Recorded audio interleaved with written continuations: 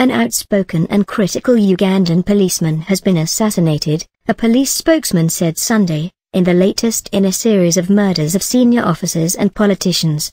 Mr. Mohammed Kairumira and his female companion were attacked near his home in Bulanga, Wakiso district on Saturday.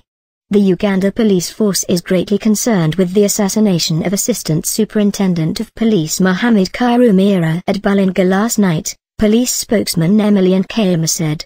He was with a lady whom we have been informed is not his wife but someone he knew, and she too succumbed to bullet wounds in the hospital where she was rushed for treatment. Mr. Nkema added that the assailants were reportedly traveling on a motorcycle, a tactic used in the killings of Assistant Inspector General of Police Andrew Koisi in March as well as a senior public prosecutor in 2015, and others. Mr. Kairumira was a tough critic of Mr. Gail Kahura, the former police boss. He had said he was living in fear after being threatened with death. He was suspended from his role as district commander in January after accusing his colleagues in a Facebook post of corruption and working with criminal gangs. Shortly after he was arrested when heavily armed police forced their way into his house as he holed up resisting detention in an operation that took over 5 hours. Mr. Kairumira was awaiting trial on charges of criminal misconduct and abuse of authority at the time of his death.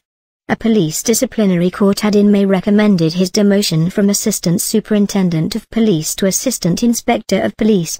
Police Disciplinary Court Chairman Dennis Odongpani found him guilty of abuse of authority contrary to Section 441 and 24A of the Uganda Police Code.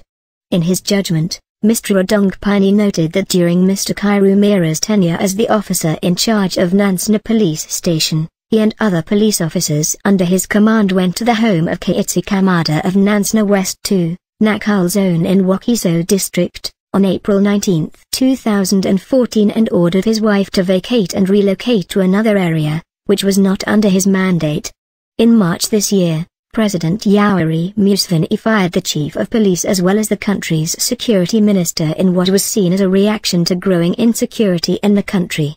In June this year, ruling party lawmaker Ibrahim Mabariga was gunned down alongside his brother. No one has been brought to book for any of the killings,